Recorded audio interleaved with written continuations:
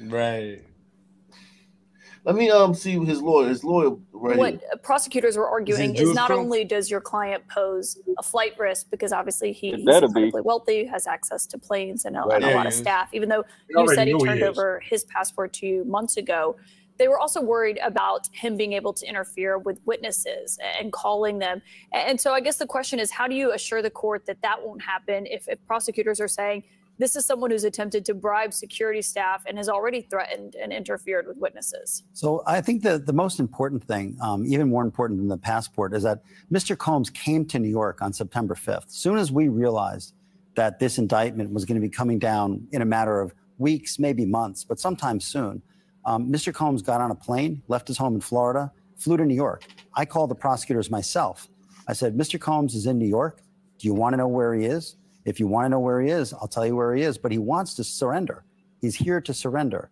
They didn't want him to surrender because if he surrenders, they don't get to tell the judge that he's a flight risk and he's a danger, because who, as a danger and a flight risk, would fly to New York and surrender? They want to keep investigating didn't want him to him. surrender. So since September 5th, you had known, you expected it was likely he was going to formally face charges. So I really knew he was formally going to face charges on March 25th, the day of the searches. When Homeland Security searched his Los Angeles home, his Miami home, and his airplane, I knew that day by looking at the search warrants. I mean, I've been doing this for a while. This is not my first or 100th rodeo, that this was going to come as a matter of time. What I realized in early September is that it was coming soon. And so it was time for Mr. Combs to come to New York, which he did. And let me just point out one very important thing. The prosecutors are seizing on something that happened 8 years ago. You know, this video that we've all seen, and it's a bad video for Mr. Combs, and he said so himself when he gave his apology. This is 8 years ago, and the prosecutors are talking about him bribing a hotel security worker. There was no criminal investigation. This was just a matter of personal embarrassment because he and the person in the video were in the midst of a 10-year relationship. That was difficult at times, that was toxic at times, but it was mutually so. And this whole notion that Mr. Combs is forcing drugs on someone is just nonsensical, and it's going to prove to not be true. Well, on that video, he initially denied the allegations when his then girlfriend, who is in that video, filed a lawsuit last fall. And we have that video. I should note, CNN was the first outlet to exclusively report on it. He denied that happened when she filed it in a complaint. And then when the video came out is when he apologized for it. So I wasn't his lawyer back then. So I don't, and I don't think he denied. I mean, I think the lawyers were the ones mostly making the denials. I think they were denying sex crimes. I mean, because at the end of the day, the gravamen of that civil complaint wasn't a misdemeanor assault, which is what you see on that video. Not minimizing it, but it's a misdemeanor assault. It's not a felony. The gravamen of the complaint was sex crimes, and he denied that, and he still does. Really? Well, and you're saying that this is all just about that one relationship, but when you read through the indictment, they say that there's not just one victim. They say there's multiple victims here today. And what I heard described was they said they have 50 witnesses or victims. Yeah, I think it's 49 witnesses and one victim. I think if you broke it down, and I say that because count 2, which is the sex trafficking count, has victim number 1, and there is no victim number 2 anywhere in the indictment. So you're saying that there are not other women, because what they were essentially arguing here is that he coerced and forced women into sex acts by using physical force, financial pressure, emotional abuse, and narcotics for what they described as these freak-off sessions. They saying that he self-described them as that. Yeah, there's one victim in the indictment. That the charging document. One victim does count, right? No, of course, but I'm just not. It's not 50. I mean, what they did is a little too cute.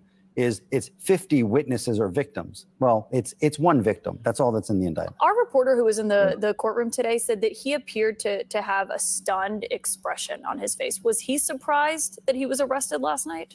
No, he definitely was not. I mean, I told him myself in early September, you are going to be arrested soon, and you're going to be charged with racketeering, and you're going to be charged with sex trafficking. So come to New York. It wasn't a long conversation. He agreed. So we knew this was coming. And in fact, we offered that he would turn himself in. So if there are these witnesses and victims, and as you're saying that you believe it's one victim and 49 witnesses who saw this behavior, that's pretty powerful, though, to have that many people who have if they go to court and argue that they witnessed this behavior by your client? Well, what's your defense against that? So my defense is very well established. I interviewed myself the different men who were being brought sort of into Mr. Combs and this person's intimate situation. I've flown around the country. I've interviewed a large number of them. There's not the slightest inkling, according to the interviews that I've done, of anything that's coercive, non-consensual. Nobody was too drunk. Nobody was too high. These were adults in a relation. This is a 10-year relationship. We can't forget that. This is a 10-year relationship. And it was adults and consensual, and everybody who was there wanted to be there. So I feel very confident in our position. You said you interviewed the men, but what about the women? I haven't interviewed the woman. The woman's not available to me. She's presumably a grand jury witness, and we would not. We cannot try to interview a grand jury witness. And you don't think that there are any other women who are going to say that they were coerced into this, given drugs, and essentially as prosecutors were saying that that's what kept them compliant? So there are a lot of women in these civil cases. There's been a mountain of civil cases ever since the civil case that was filed in November. I don't see them as victims in the indictment. That's my point. And so when you talk about that video of Cassie Ventura, that was his then girlfriend, in the video, I mean, just when you saw that, you said it's a bad video. It's pretty difficult to watch. It is. No question. So let me tell you what happened. Will that be used as evidence in court, do you think? 100%. You can see what happened. So what I said in court today, and I'll say it again here, is the two of them were in a hotel. It was just the two of them in a hotel room. She found out that he was seeing someone else. She was going through his phone. She hit him in the head with his own phone. And then she walks into the hallway with two bags. One of the bags has all of his clothing taken from him, which is why he runs out in a towel. So this isn't her fleeing from one of these freak-offs. Why would she take his clothing? That's not what it is. And when the evidence comes out, this is going to be completely different than the government's portrayed it. But on this video, and I just want to show that again now, how do you defend against allegations that he hit, kicked, and dragged women when he's on video hitting, kicking, and dragging a woman? Sure, he's not charged with hitting, kicking, and dragging a woman. He's charged with sex trafficking, and he didn't traffic anybody. But he's charged with a conspiracy here where he was using physical abuse, emotional abuse, financial pressure, as prosecutors allege, to keep these women in his fold. Maybe just Cassie Ventura, but keeping these women in the fold. Cassie Ventura lived by herself. She had her own house. She had a family. She had a career. And he was seeing another woman at the time. He wasn't around a lot. She could have done whatever she wanted to do. All of these allegations of, I was forced, I was coerced, I had to stay, are nonsense. And it's going to be proven to be so. Wow. That video, in the indictment, it alleges that your client paid hotel staff $50,000 to make it disappear from the hotel surveillance system. Did he pay off the hotel staff? Not that I know of. I know that's an allegation. I don't know that is true. What I was concerned about when I heard about this allegation is whether there was an allegation that there was some sort of law enforcement investigation pending, because then that would be a crime. But there was none. And so this is not a crime. You said you're portraying this as adults who were at these events that wanted to be, I shouldn't even call them events. That's not certainly how anyone else would label it, but that they wanted to be there. But they also allege that they were recorded and essentially used as blackmail. Is that not true? That's not true. That's not true. How can you prove that when they have electronic evidence that, as they argue, over 90 cell phones, laptops, iCloud storage accounts, 30 electronic and storage devices, hard drives, thumb drives? Yeah. You're not worried about that? No, because if they had it, they would have put it in the indictment. And it's not in the indictment. When it comes to your client's credibility, I think people will look at what he said last fall. And it's not just his attorneys. I mean, he pays those attorneys. They're speaking on his behalf. They're the ones calling her claims baseless and ridiculous. And when you read the indictment today, they line up with what she alleged in that lawsuit last fall.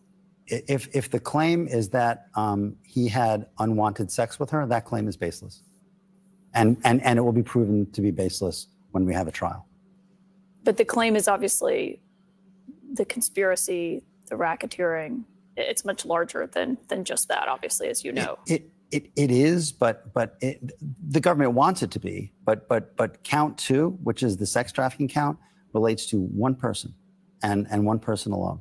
All of this talk of dozens of victims and 50 witnesses, if they had that, if they really had it, it would be in the indictment. Wow, I like it. Hey, listen. Hi, everyone. Thanks for joining. He's still lying. It's me. Damn. What it don't matter if he's lying. It doesn't matter if he's lying.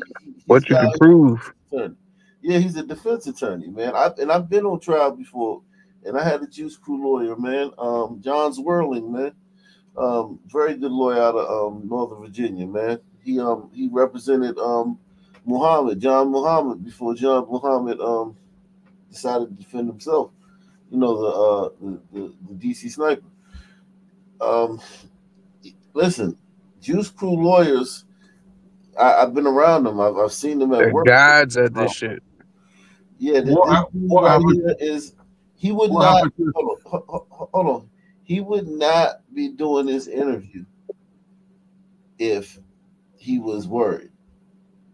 Let's just say that. He would not be I mean, it's too risky. You know what I'm saying? It's too risky to do an interview like this with CNN about the facts of the case. I kind of see that. What happened to the DC sniper? But I don't think he's helping. I don't think this is helping his case.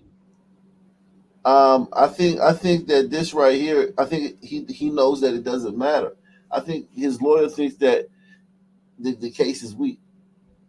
I think they think this case is weak as hell, and they're gonna have no problem beating it. If he thought this case was strong, he would not be doing an interview with CNN right now. Because that's probable. That's highly likely. But he's still lying about the misdemeanor. Like that seems pretty. Oh yeah, I mean, well, he's a defense attorney. He would represent. You know, if somebody went and shot 100 people in Times Square, and they called his law office and was like, "Hey man, can you defend me?" He would show up in court and defend that person. He's a defense attorney. Right, but I don't think it's a misdemeanor. I think it's clearly felonious. But that's not the point that Ike is making, though. Yeah, he's a defense attorney. He defends bad people all the time. Terrible people. I mean, just on principle, I don't see going on the news on fucking CNN. I just don't think it, like if my lawyer did that, even if it was a weak case. Right. That's what, and that tells you that lets you know that he thinks this case is very weak. Or in the opposite, it could be like the opposite, and he's desperate. I mean, look, KB, look, at the end of the day, KB, right? Who am I going to trust more, you or this Juice Crew lawyer that for sure is not cheap? Yeah, I'm not asking you to trust me. I'm trusting the Juice Crew You lawyer. don't have to ask me that because you know that I know what you would do. You would let him do him, dude. I would. He's actually on instructions. I can only go what Diddy says, can't he? If Diddy says it never happens, it never happens. You see the difference between these guys and those bow tie, black bow tie lawyers, man. These dudes be having their shit so together. Like, man. He didn't say or right. You know what I'm saying? Right. One time. And Pac, this shit is mad, bro. I'm kind of speechless right now, man. That shit was masterful, man. If I was Diddy watching this shit, I'm like, damn. And I know I'm getting the fuck up out of this joint. No, I think he still fucked. Diddy for sure fucked regardless. But I would trust this Juice Crew lawyer nonetheless. It's my best shot, dude. But you have to admit, he put himself if you're in a fucked up situation with the law, he did the best possible thing he could do. Get him a Juice Crew lawyer. Like that. Yeah. That's the top. Yeah. He put himself in the best position. Let's be honest. Everyone here knows this and the bottom of their heart. Even the fisherman would hire a Juice Crew lawyer if his ass depended on it. Exactly. You got to go to court with a juice. That's just how it is, man. You got to. That's man. a fact. My entertainment lawyer do. Yeah, I mean they when you're good at something, man,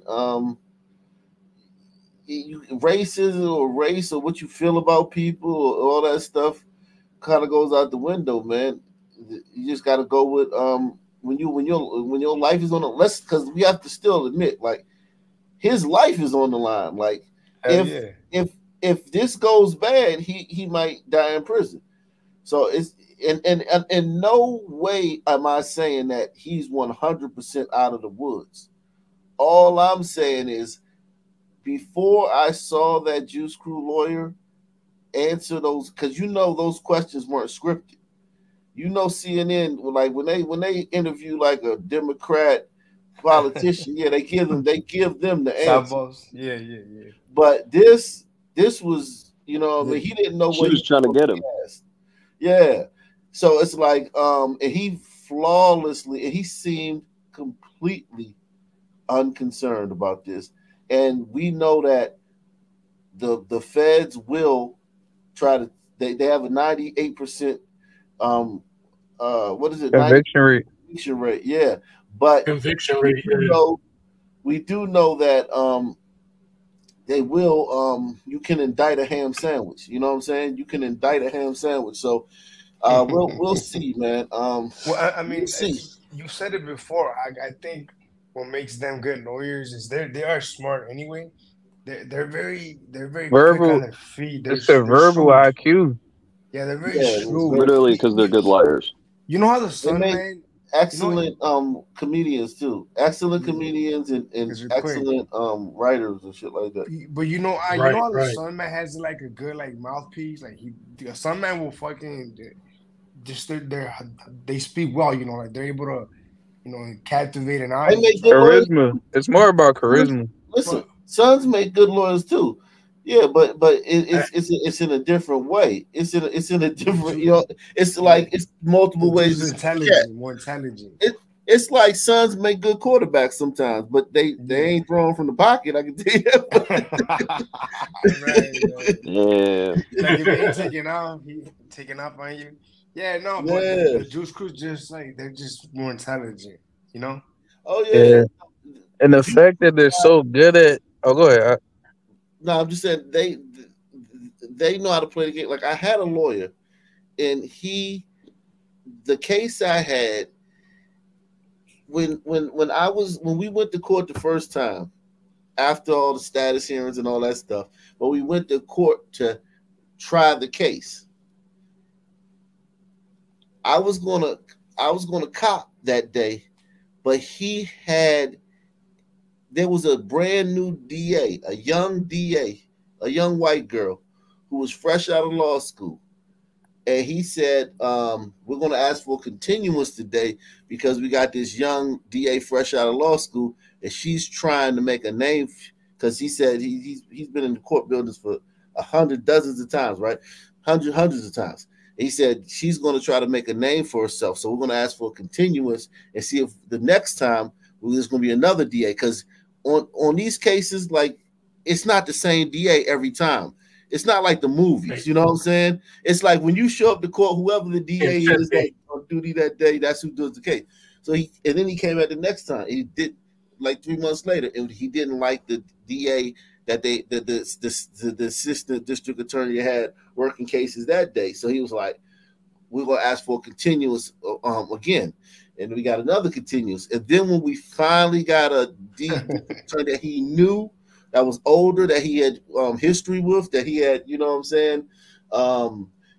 Because he said sometimes you gotta give people like for instance, like if they got like a fucking degenerate fucking son man who's like out here, they'll throw him to the wolves. But then if they got a kid that, they feel like, because I had convinced my lawyer that I was a great kid and I just been set up, my friend, set me up and blah, blah, blah. I didn't tell my lawyer the truth. I didn't tell my lawyer that happened. I told him, love to see that I was getting railroaded, you know what I'm saying? And I was getting, and this was all, and I was being, screwed over by the guy who had snitched on me. So he felt like, he was, he wanted to, help me not get my life thrown away.